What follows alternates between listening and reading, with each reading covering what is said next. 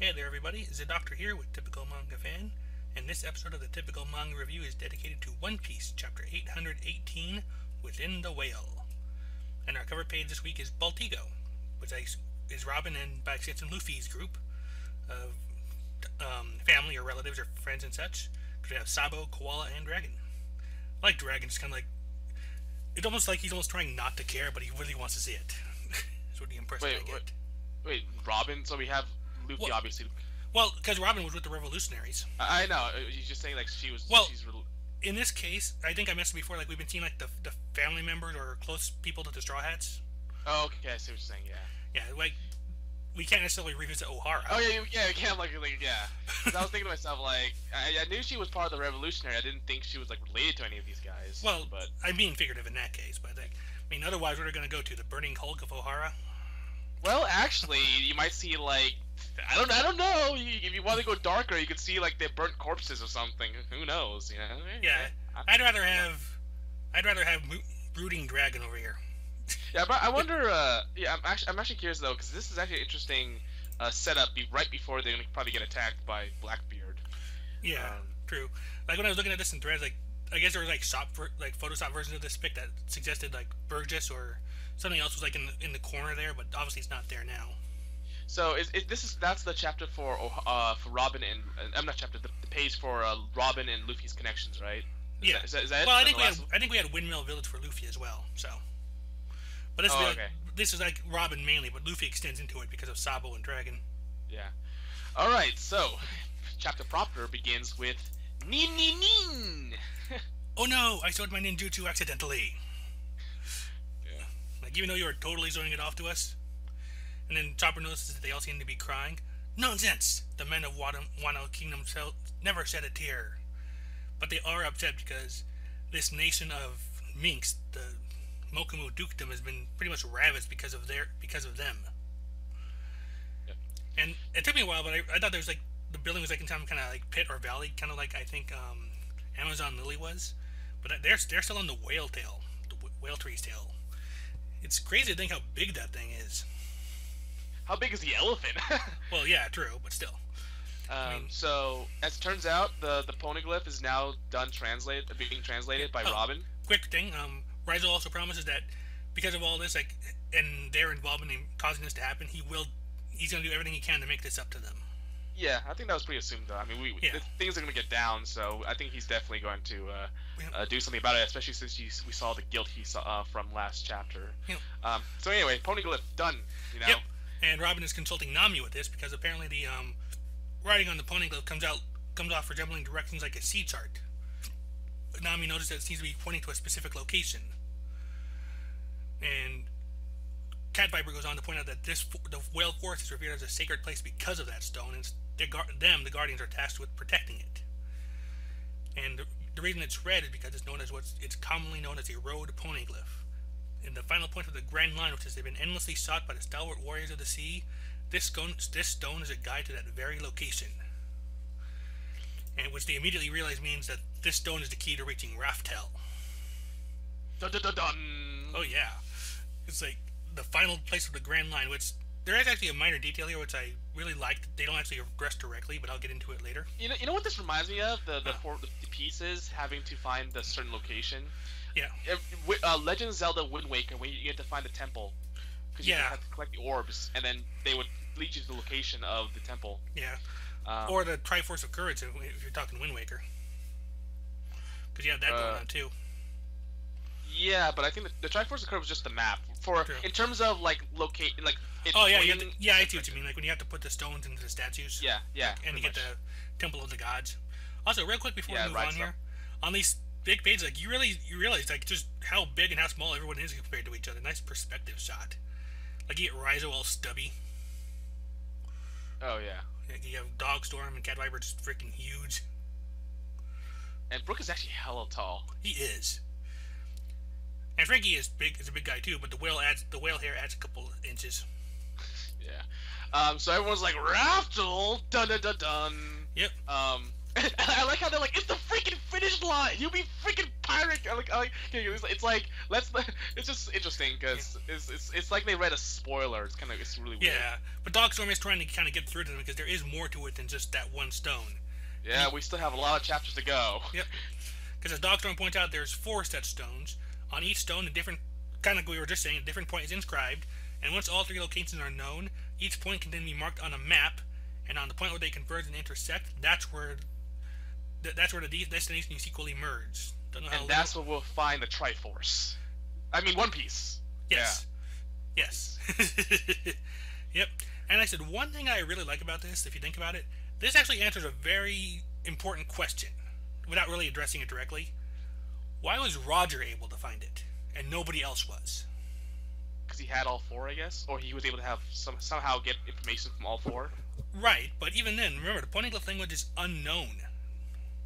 I mean, as we'll find out here, like, people have these stones, but can't do anything with them. But that's why Roger is able to do it, because we know we can understand in some way the poneglyph language. Remember Skypiea? He wrote in it. Like, he could hear the voice of all things, is how Rayleigh put it. Yeah, so Roger is like, the reason that Roger was the only one who could ever do this was because he was the only one who could get anything from those stones. Pretty much. Yep. And so, like I said, they're all excited about this. They're having, of course, Usopp points out the obvious flaw. Like, if you don't know where the stones are, then how are you going to find them? It was like, Catfiber points out they're planning to go to Whole Cake Island, then they're already on the right path. Because of the 4 stones, there's only one whose location actually is not known at all. There's only one that's actually lost. They've got one, and the other 2 are held in the possession of the Emperors Kaido and Big Mom. I was thinking maybe that Blackbeard, maybe it's in the possession of the Revolutionary Army, or Blackbeard might get it or something. I was thinking like that. 2 suggestions I saw, Marijoa, which could very well be that big secret Doflamingo had holding over the Celestial Dragons. Probably. Or the moon. Okay. Well, how about looking under your bed? Ever think of that? There's not, the space under my bed is not big enough for a poneglyph. Who says it has to be a gigantic, huge slab of stone or whatever the heck it's made out of? That is the pattern, but at the same time, that could actually be an interesting idea. And well, interesting though. It's like, yeah, the Mero. How do you pronounce it? The place for the Marizoa. Yeah, whatever. Yeah, that place. Yeah, that actually sounds like a good area to find it. Although the moon might be tricky because we'd have to get there and. Right, but it would definitely justify why it's been lost for so long. And nobody said that these things all had to be on ground level. No. Many of them in sea level too. Yeah, or above sea, under sea. We could have another Sky Island coming up at some point. All sorts of different possibilities open up. I mean, they know. Also, real quick about where the lines intersect and cross and all that. Do you realize what that means? Do you realize what that implies? A pirate X mark? Yes, X marks the spot. Oh, I know exactly. Yeah. It's a pirate. It's a pirate manga. Come on. I do love the fact that that's how that X marks the spot is how you find the ultimate pirate treasure. Hey, going back to the basics is great, you know. Yep. Anyway, so the emperors have 2 of the stones. So Luffy's thinking, hey, that's simple. That's simple. All we got to do is steal them. And then the weak trio here is like, oh god, my vision's gone black. Like Usopp's like, don't say it like it's so matter of fact. You know, I've been tuning you out because I thought we'd be crossing that bridge a lot later. But are you seriously going to be picking a fight with them? They're like just on the verge of wetting themselves out of fear, basically. But Catfiber points out you don't actually have to steal the stones themselves, because people make copies of them all the time, and there's so there are obviously going to be copies of the red poneglyph as well in the Emperor's possessions. So all you got to do is steal those. Which is a very convenient thing, except that Luffy doesn't like convenience. He likes a challenge. His face. Yeah. See, exactly. That's why. Wait. He's got a big old Mad Magazine face going here. This is exactly why the whole Big Mom trying to get Luffy to do what she wants thing is stupid. Like we as the audience, we know that Luffy doesn't give a shit. Yeah.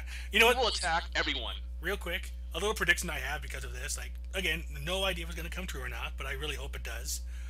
When they do go to Whole Cake Island and they do go after Big Mom, Luffy's going to lead a heist to steal the Red Poneglyph. But here's the thing. You remember Jinbei's cover story? No. What is it? Well, at the end of it, he found, like, I don't know if they actually showed it as a poneglyph, but something that's very much implied to be a poneglyph. Oh yeah, I remember. What I want to see him do is go to Big Mom's, steal the red poneglyph, take Jinbei's and paint it red, and then leave it there. But because it's Luffy, it's going to be such a crude and stupid paint job that everyone will realize it immediately. I know. I'll be good. Yeah. Yeah, but I could just see them pulling that off in some way. Like, that would just be great.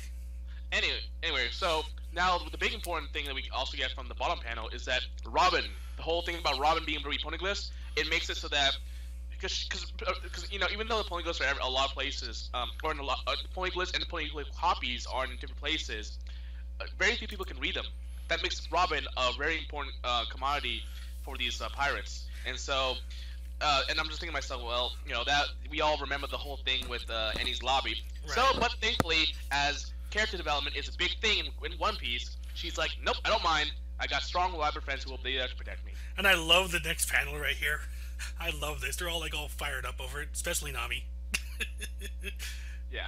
Like Luffy and Chopper and them. I love Nami right here. Like she's all fired up. Like if they dare touch her, they should consider their lives and money forfeit. Hey, how many poneglyphs are out there anywhere? I don't know if we have any outside of the road ones, which we know there are 4 of. I don't know if there's any specific number. I think he said countless. Like, let me see. Well, I think he says countless glyphs and copies. Okay, yeah, because that's what I was reading. Yeah, so I read it right. So anyway, let's see what else. Oh yeah, so now the conversation goes back to Momonosuke's father. Lord Odin Kozuki, and his relationship to these stones, and he's about to say a little more, but he has to check with the. Just say Momo. No, not him. It was the dog first. Who's the dog? Oh, Dogstorm. The dog. What was his name again? In Japanese, it's Ino Arashi. In English, they translate it as Dogstorm. Okay, that's interesting. So yeah, Momo. Oh, it's a literal translation actually. It's like a title. Yeah. So Momo, he asked that the dog wants to look at Momo first, and Momo's like, "Yeah, just do it." Actually, wait, real quick. You know how you see the little dawn thing that's on next to the Momo right here, like the leathers on either side of him. Notice that they're kind of like you know what I mean. Notice how they look kind of like different than normal, almost like they were painted with a brush. Yeah. I know. I just realized that that's kind of like. Because it's Momo, because he's one of the samurai. Like it's more like traditional looking. Like for example, like I remember in Thriller Bark when they would sometimes do the dawn with bones, or even wait. You mean the eyebrows? The sound effect. Oh yeah, you're right. Okay. The dawn right on either side of him. You know what's creepy about some of the Japanese looks was that the woman in I forgot what era it was, but they used to shave the eyebrows and then paint above them because it was painting like sexy for them. Except that that's like the design that a lot of horror movies use now, so it's Japanese horror movies use, so it's really scary. Times change. And then once again, like, as Momo's giving his permission, like Luffy's like, "What are you doing getting all high and mighty about?"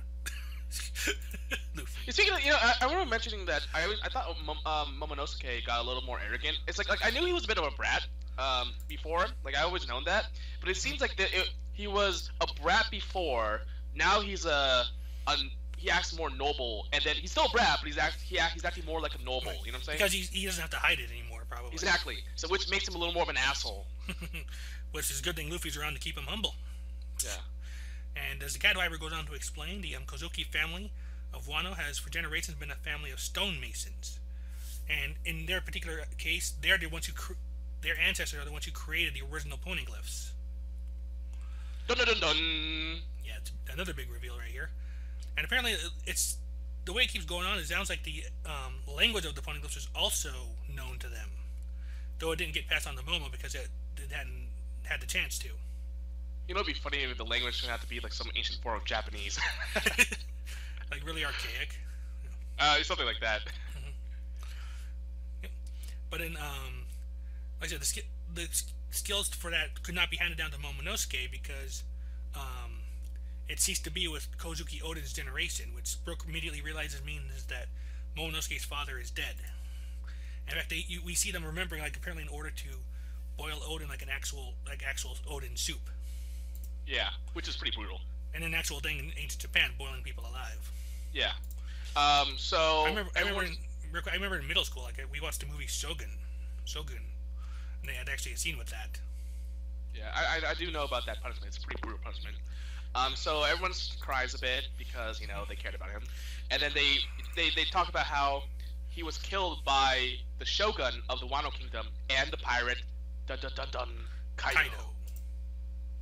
A lot of people were thinking there was a lot of theories that Kaido was actually from Wano, because of his look and maybe and his relationship to obviously the samurai. Past few the samurai and the past few chapters, the events of the past 20 chapters or so.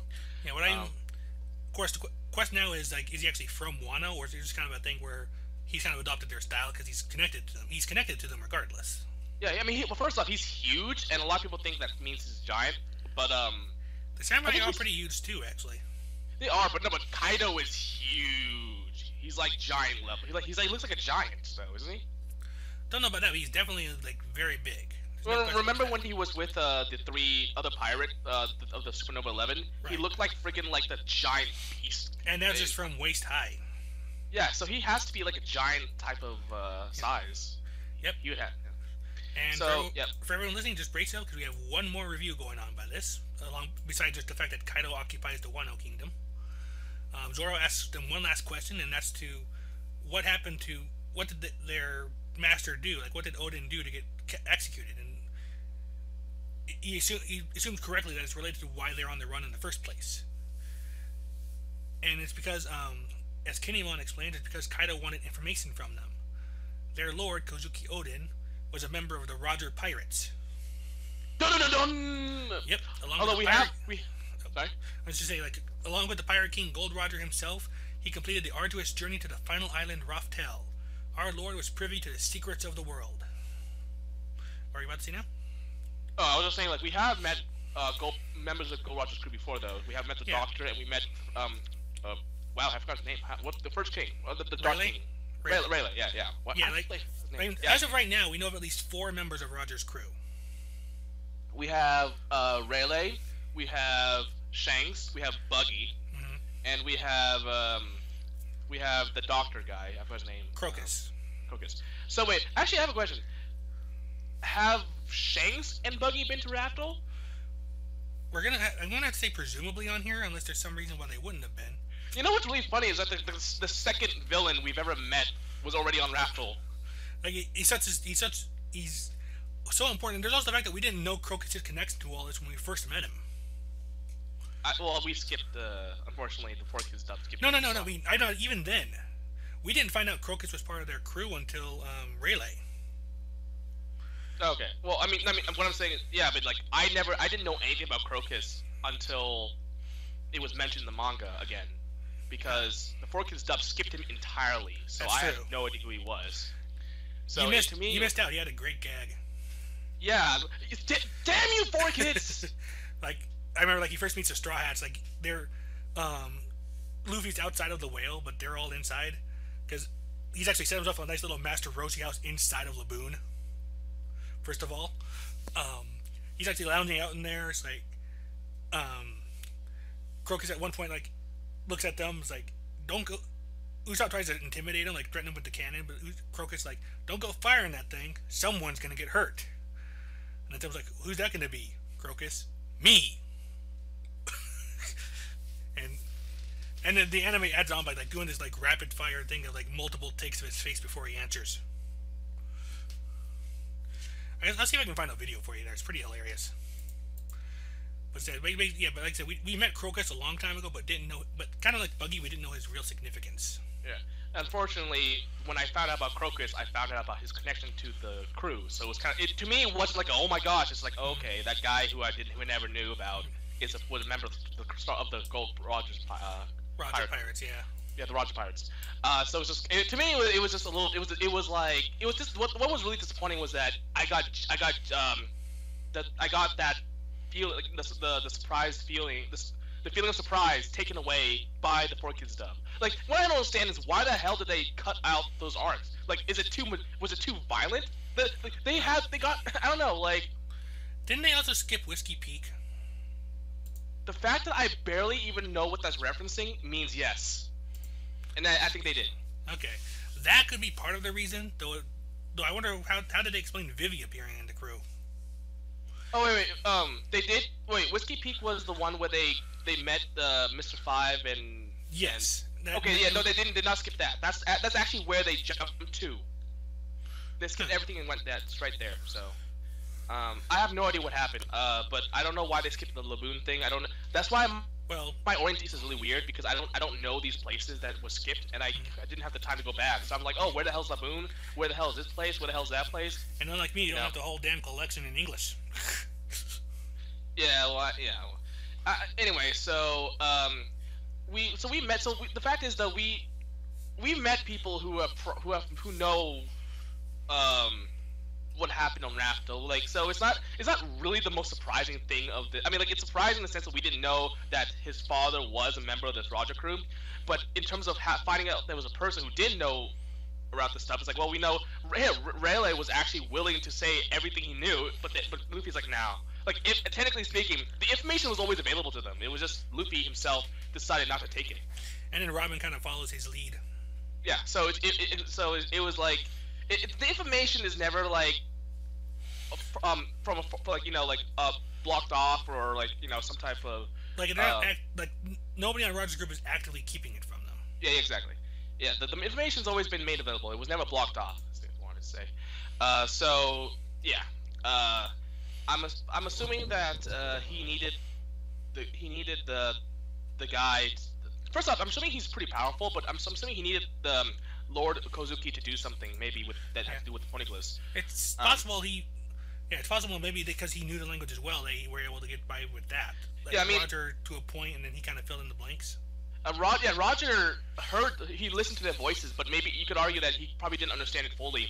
And then we had an educated scholar like Lord Kozuki who probably knew about this stuff. And then I won't say scholar, but like past knowledge that was passed down or something like that. That helped Roger, do what he wanted to do. Although, didn't it state that the information was not passed down? Let me look. Well, the way they explain is, I think the actual contents of the stone, what was written on them, was not passed down. The methods to create them might have been, and maybe even the language might have been, or the ability to interpret them might have been. Oh, wait, okay. But not the actual stones themselves. Okay, the knowledge was stopped at Kozuki, so that means that Momo doesn't have the knowledge, but his dad did. Yeah, but also if you go back further, like when they're first describing this, it's on. Yeah, okay, so in that case, he said he asked if they know what's written on them, and he said no, the knowledge was never passed on.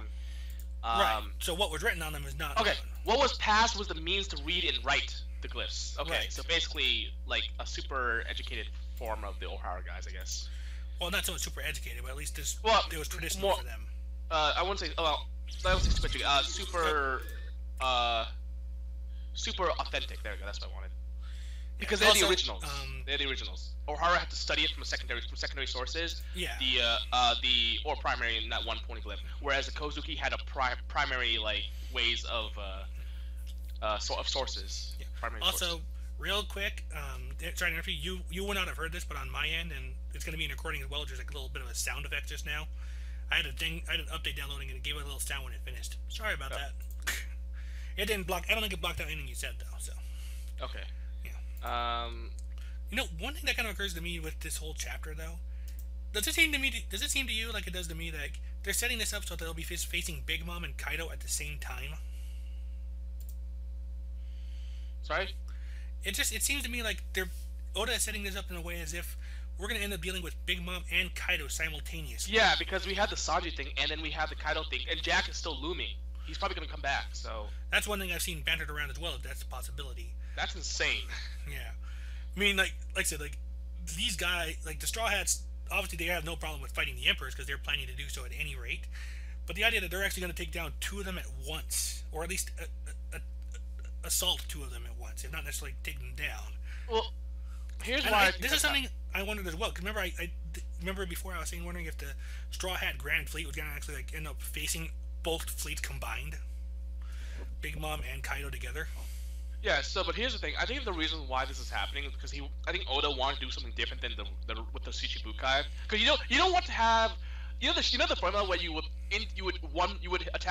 defeat them one by one, and obviously the next one would probably be stronger or something like that. Right. And that was kind of like the way with the Shichibukai, where he would defeat Crocodile, then he beat Moria, then he beat. Well, he didn't beat, but he fought Bartomeu Kuma, and then Hancock, and then fought Doflamingo. Like it was very it was very step by step. But whereas with the Emperors, you kind of want to change it up a bit, right? You don't want them to be Kaido, Big Mom first, then Kaido, then Blackbeard, and then So I think he's trying to make it a lot more interesting by saying, they're not. It's not like one person is conquered once, like the section be like closer to Luffy, and then the Kaido will be like in the section of the ocean afterwards. They're competing for spots, so they're gonna be all over the place if you think about it. Yep, and also I think. What was I going to say now? Oh yeah. Also, this can serve to get what you might consider the two less important emperors out of the way quickly. Oh yeah, because Blackbeard is still the bigger one. And Shanks as well. Yeah, but Shanks is the friendly fight at the end type of thing, I think. Yeah. Do you think Shanks knows where the Fourth Stone is? I wouldn't. I wouldn't be surprised. I mean, he was there for a lot of adventures, so I'm sure he knows something. I mean, a lot of times, for a guy who inspired Luffy to become a pirate, the series really downplays his importance in the series. You think about it. Yeah, so we know almost nothing about how he operates as an emperor, for starters. Yeah, we assume that for example, he comes into wherever Luffy. I forgot what Luffy Town was called. Windmill Village. Yeah, Windmill Village, and he's just acting like a nice guy. And he's actually letting bandits abuse them, which I don't think any of the other emperors would ever do. Yep. Well, he's extremely laid back. I don't know if he was an emperor at the time, but at the same point, you're right. Well, he would have. I actually crashed out myself, but I think I read somewhere that I think it was implied that he was, because also keep in mind that he was at that point he was at his most powerful, because he's weaker than he was because he lost his arm. True. So at that point he was technically at the height of his power in terms of, at least physically. So he would be strong enough to be an emperor by then if he was strong enough to be an emperor now. Yeah, if his power's only gone down since then. You're right. Exactly. Yeah. So. And I think from what I heard, he was just taking a vacation. That's basically why he was there. So, and Shanks is the type of guy who keeps it, who doesn't play up his status. So I'm sure that's probably just his personality for why he lets people do that to him. I mean, the same thing with Luffy. Like, remember Luffy with Bellamy? He was obviously way stronger, but he didn't care. He let the guys basically abuse him. Yeah. Yeah, as long as he's not hurting someone he cares about, then that's all. I mean, yeah, so, pretty much, and keep in mind that he was also strong enough to spar with Mihawk, so definitely powerful enough to be an emperor, at least Shichibukai level. So, anyway, I think that's about it for One Piece, right? Yeah, I think so. Like I said, we kind of went through our theories a little bit while we were going through all this. Like I said, I so want to see the Poneglyph fake out heist. I don't know how likely it actually is, but it would be hilarious if that's actually what it is. Like, they realize the road Poneglyph's in danger. They go to check on it, and they see like a badly painted green one in its place. You used the wrong brush, Luffy. Or they get the color wrong for some reason. Luffy can't remember what color it was. And or maybe even better, he draw and he signs it. Maybe he signs it. That would be great. Yeah, or they try to fake the glyphs. They just take like a big old big stone and just fake glyphs on there. But you can tell that it's like not glyphs at all. It's like some type of crayon drawings. Yeah. Oh, I hope one of it goes through with that one. I so want to see that now that we've thought about it. Especially with your thing on there where he signs it. Like, you can't resist it for whatever reason. It's a work of art, right? He thinks it's a work of art, so of course he wants to get credit for it. Which kind of defies the entire point of stealing it, of replacing it with a decoy, or fake. So anyway, so that's it for One Piece. No Bleach this week because Kubo's sick. Yep. So. And if it weren't for that, I would almost wonder if we were being trolled. Ironically, it's funny because they last few chapters we've been talking about a guy who has immunity powers. Okay, that is kind of funny. Yeah. Alright. But yeah, like I said, so there's no Bleach this week, but along with One Piece, we will be recording Inside Mari next. And yeah, woo! And as that should tell you, it's going to be a good chapter. So hope you enjoy. Meantime, take us away. Bye.